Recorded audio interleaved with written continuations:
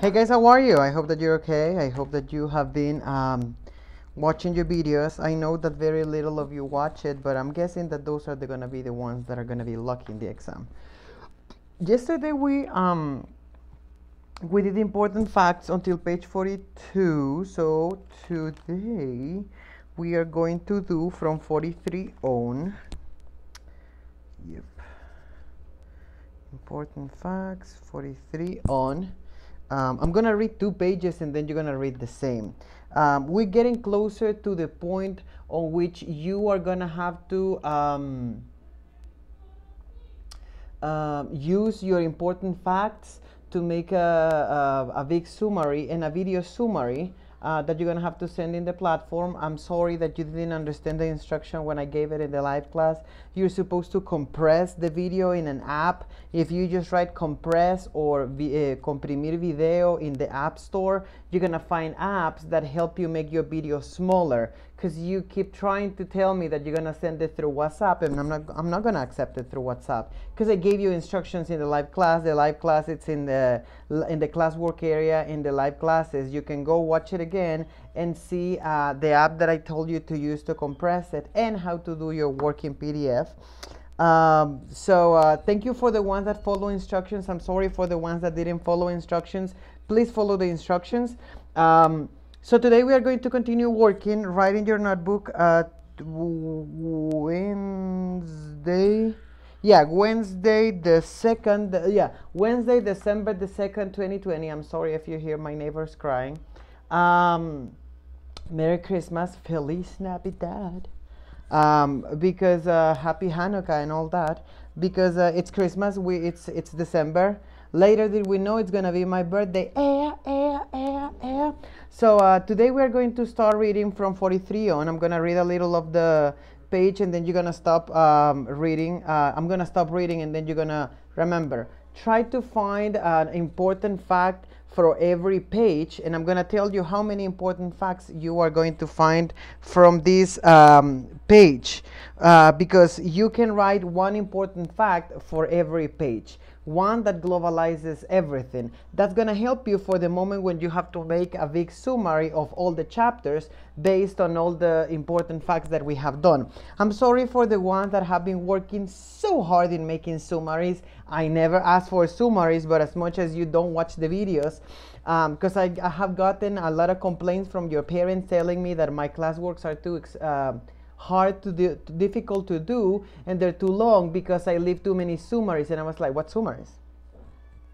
I leave no summaries, because they're thinking because you didn't watch the video, you were making summaries of the pages, or you were incorrectly copying the page from the book into your paper, and that goes 0. I didn't ask for that. So I'm sorry for the ones that didn't follow instructions. In your exam, I'm gonna give you one chapter that you're gonna read alone, and I'm gonna tell you how many important facts you're gonna have to send me in a piece of paper, and you're gonna have to turn that into a summary. So it's gonna be really interesting to see all the people that haven't watched the videos, how difficult it's gonna be. So my advice, watch the videos complete. Don't do only the things that are in the explanations, because you're not really following instructions. And hey, you cannot watch the videos. That's no harm for me. I know that 6 people are watching them. 6 people are gonna get great grades. So let's do it. So page 43, chapter 3. Yep. Okay. So let's do it. The system. Oh, we did the date, right? Okay. Yes, we did. This. I'm gonna write how many important facts. Important facts. Okay. So I'm gonna write. Sorry, my neighbor's crying. Okay, so the system verified that I was on the charge room access list. Remember, he went to, okay, so if you didn't finish reading, I'm sorry.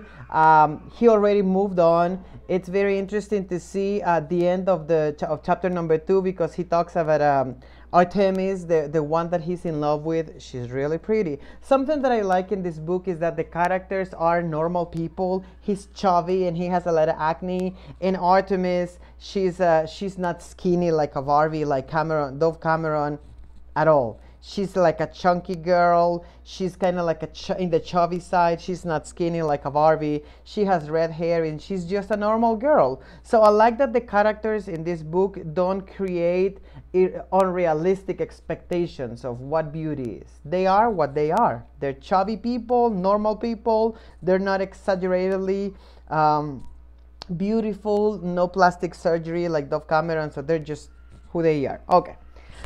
So he is in his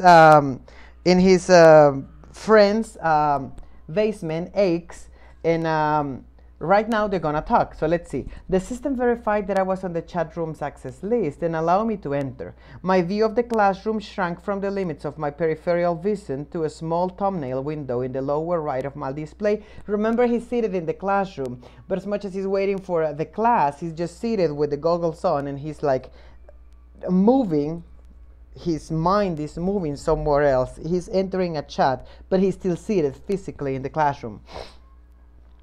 With the interior of Ache's chat room, my avatar appeared just inside the entrance, a door at the top of a carpeted staircase. The door didn't lead anywhere. It didn't even open. This was because the basement and its contents didn't exist as part of the Oasis. Chat rooms were standalone simulations, temporary virtual spaces that avatars could access from anywhere in Oasis. My avatar wasn't actually in the chat room. It only appeared that way. Wade Parzival, remember Parzival? Remember why he chose his name? Very interesting why he chose his name. I would have never thought that that would be the reason that he chose it. It's going to be a very interesting exam question. Was still, and why did he choose Wade 3 as a name? That's also interesting because he could have chosen something different because of the rules on the school, but yeah. Was still sitting in my world history classroom with his eyes closed. Logging into a chat room was a little like being in two places at once. Ake had named his chat room the basement. He programmed it to look like a large suburban rec room circa the late 1980s. All movie and comic book posters covered the wood panel walls. A vintage RCA television stood in the center of the room, hooked up to a Betamax VCR. He's talking about all machinery. Those old TVs that were really big in the back, and those cassettes, VHS cassettes that you used to. A laserdisc player and several vintage video games consoles. Bookshelves lined the far wall, filled with role-playing game supplements and back issues of Dragon magazine. Hosting a chat room this large wasn't cheap, but A could afford it. He made quite a bit of dough competing in televised PvP arena games after school, and on the weekends, Egg was one of the highest-ranked combatants in the Oasis, in both deathmatch and capture the flag leagues. He was even more famous than Artemis. Over the past few years, the basement had become a highly exclusive hangout for elite gunters. A granted access only to people he deemed worthy. So being invited to hang out on the basement was a big honor, especially for a third level nobody like me. Okay, so from page 43, what can we write as an important fact? We can write where he sat, so we can write Wade Parzival went into Ake's basement chat room that is not real, that doesn't exist, and it was full with vintage stuff, old TVs and old VCR and old game posters and old movie posters. And Ake had money enough to make a chat room, because you need money in there to make it, because he was a fighter. After school, there was something called PvP. PvP is fighting. It's a fight. He was a fighter. And they pay you to fight, obviously in the Oasis, not in real life. And he would battle, kind of like a Street Fighter or a Capcom, Street Fighter, right? I don't know a lot about video games, but yeah, it's a fighting game that he fights, and when he wins money, they gave him money, and that's how he achieved it. Also, he plays a game called Capture the Flag, where they hide a flag somewhere, and two teams have to find it. We've seen this in oh no, we didn't sixth grade. Yeah. In Divergent, they were playing Capture the Flag, where two teams have to go and catch the flag. So that's the game that he plays. So Ake has money enough to make a basement chat room because he is a fighter and he gets paid to fight, and also He plays Capture the Flag. He's in a league, a group, and a team of people that plays that. And he was more famous than Artemis. So that would be for page 43. So I have one. These are long. These are long. Okay. So 44. Okay. As I descended the staircase, I saw a few dozen other gunters milling around with avatars that varied widely in appearance. They were humans, cyborgs, demons, dark elves, Vulcans, and vampires. Most of them were gathered around the row of old arcade games against the wall. So in this area, in the school you have to be human, but in this area you could be whatever you want. So they were cyborgs, demons, elves, Vulcans, vampires, everything you can imagine, because out of the school you can be anything. A three-headed unicorn if you want. A few others stood by the ancient stereo currently blasting The Wild Boys by Duran Duran. I don't know that song, I'm pretty sure Karen knows it. Browsing through Ake's giant rack of vintage cassette tapes. Ake himself was sprawled on one of the chat room's 3 couches, which were arrayed in a U shape in front of the TV. Ake's avatar was a tall, broad-shouldered Caucasian is gringo, male with dark hair and brown eyes. I asked him once if he looked anything like his avatar in real life, and he jokingly replied, yes, but in real life I'm even more handsome. I don't know. As I walked over, he glanced up from the Intellivision game he was playing. His distinctive Cheshire grin stretched from ear to ear. Z! He shouted. What's up, amigo? He stretched out his right hand and gave me 5 as I dropped onto the couch opposite him. Ake had started calling me Z shortly after I met him. He looked like to give people single-letter nicknames. Ake pronounced his own avatar's name just like the letter H. H. So his name is not Ake, it's H. Sorry. What up, Humperdinck? I said. This was a game we played. I always called him by some random H name like Harry, Howard, Henry, or Hogan. I was making guesses at his real first name, which he once confided to me, began with the letter H. I known H for a little over 3 years. He was also a student in Ludus, a senior at OPS 1172, which was on the opposite side of the planet from my school, so they go to different schools. We'd met one week in public Gunter chat room and hit it off immediately because we shared a lot of the same interests, which is to say one interest, a total all-consuming obsession with Halliday and his Easter egg. A few minutes into our first conversation, I knew H was the real deal, an elite Gunter with some serious mental kung fu. He had his Aries trivia down cold, and not just for the canon stuff. Either he was a true Halliday scholar and he apparently seen the same qualities in me because he'd given me his contact card and invited me to hang out in his basement whenever I like. He'd been my closest friends ever since. Remember, he can go here only when he's online. This is not a real place. Over the years, a friendly rivalry had gradually developed between us. We did a lot of trash talking about which one of us would get his name up into the scoreboard first. We were constantly trying to geek out each other with our knowledge of obscure Gunter trivia. So we're gonna stop in there so we could do the important fact from page 44. So from page 44, we can describe the things that he's seen in there. We can say that H is the first letter of the name of H. He has been a friend with Parzival or with Wade for a couple years, and his avatar looks like a Caucasian man with brown hair, like a gringo with brown hair. He looks very big, and he is passionate about Halliday's Easter egg hunting. Because he's a fighter, I'm pretty sure that he's a very competitive person. So they constantly joke around each other. And H hasn't given his name to Wade, so he only tried to guess it by giving H random names to H so he can one day tell him what is his real name. That was for 44. Let's do 45. Sometimes we even conducted our research together. This usually consisted of watching cheesy 80s movies and TV shows here in this chat room. We also play a lot of video games, of course. H and I had wasted countless hours on 2-player classics like Contra, Golden Axe, Heavy Barrel, Smash TV, and Ikari Warriors. Never played those things before. Aside from yours truly, H was the best all-around gamer I ever encountered. We were evenly matched at most games, but he could trounce me at certain titles, especially anything in the first-person shooter genre. This was his area of expertise. After all, I didn't know anything about who H was in the real world, but I got the sense his home life wasn't that great. Like me, he seemed to spend every waking moment logged into the Oasis. And even though we never actually met in person, he told me more than once that I was his best friend, so I assumed he was just as isolated and lonely as I was. So what did you do after you bailed last night? He asked, tossing me the other Intellivision controller. We hung out here in this chat room for a few hours the previous evening, watching old Japanese monster movies.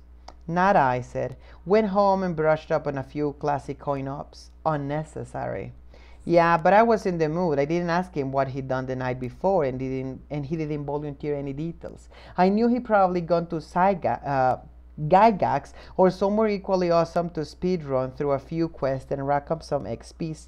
He just didn't want to rub it in. H could afford to spend a fair amount of time off-world following up leads and researching for the copper key, but he never lorded this over me or ridiculed me for not having enough dough to teleport anywhere. And he never insulted me by offering to loan me a few credits. It was an unspoken rule among gunsters. If you were a solo, you didn't want or need any help from anyone. Gunters who helped join the clan, and H and I both agreed that clans were for suckasses and poseurs. Suckasses is people that they want help. They don't have enough. They don't do things by themselves. They talk nicely about someone so they can get help from them. We both vote to remain solos for life. We still occasionally had discussions about the egg, but these conversations were always guarded and we're careful to avoid talking about specifics. After I beat H at 3 rounds of Tron, Deadly Disc, I know that one, I watched the movie, he threw down his television controller in disgust and grabbed a magazine off the floor. It was an old issue of Starlog. I recognized Rutger Hauer on the cover in a Lady Hawk promotional photo. Starlog, hey? I said, noting my approval. So from page 45, we have 45, 3, and 4, and 5, and 6. No, I'm gonna give you 2 more after this. So I'm gonna do 45. I'm doing 45, and then you're gonna do 46 and 47 by yourself. 45.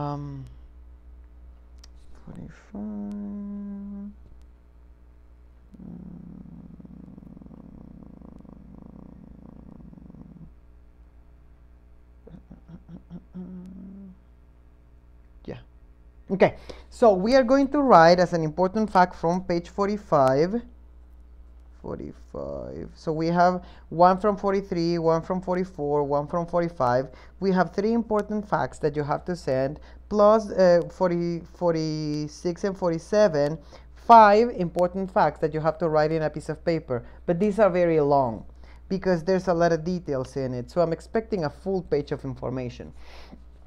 So from page 45, we can say that 46 and 47. Sorry.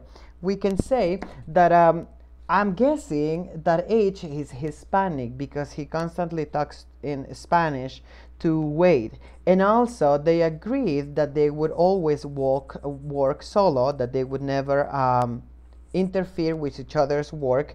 I'm guessing that H is kind of like a rich person. He has money to move off-world. So the world where Wade is like a... Think of the Oasis like a universe, okay? So let's say that this is planet Earth, okay? And this is where Wade and all the poor people is. But if you want to go to this other world, okay, this one over here, you have to pay a fee to teleport from here to here. but you have to pay with money from the oasis. But as much as H has money, he can go from one world, and let's imagine that this cup over here is another world, so he can move from here to here whenever he wants because he has money. But Wade doesn't, and so he cannot move from the same planet that he is because he doesn't have money. But H has money to move from world to world. And what they do is that they hang out, they watch they play video games and watch Japanese movies because they're friends, and that's what friends do. They share some time, and they try to find keys to find the copper key. So 3 important facts that I have given you. You're gonna have to make the other 2 from page 46 and 47. It's those pages you're gonna do them alone, so you're gonna have to send me 5 important facts from today. It's a very interesting story, and remember, we're trying to make 1 page of information into something smaller. Sometimes we're gonna have more details than other times. If you make it too small, you're not gonna have all the points. If you make it into 1 sentence, that's not an important idea, that's a sentence. So you have to make it between 3 and 4 sentences, so it's worth the reading and the points. So you're gonna have to send this on you're gonna have to send this on Friday, and I hope that you're okay. We are going to continue reading 48 on Thursday, and I'll see you later. Remember, guys, all of this in cursive with a pen. Cursive and pen. If you didn't do it in cursive and pen, well, you have the opportunity. Erase everything and do it in cursive with a pen, because cursive with a pen is what I will need. If I'm not wrong, I told you. Yeah, I told you Monday to work in cursive with a pen. So I'm expecting this in cursive with a pen. If you send that in print with a pencil or in cursive but with a pencil, still don't have all the points. So I'm expecting everything in cursive with a pen. Work in your notebook. If you have to redo it. You're studying for the exams that are almost coming.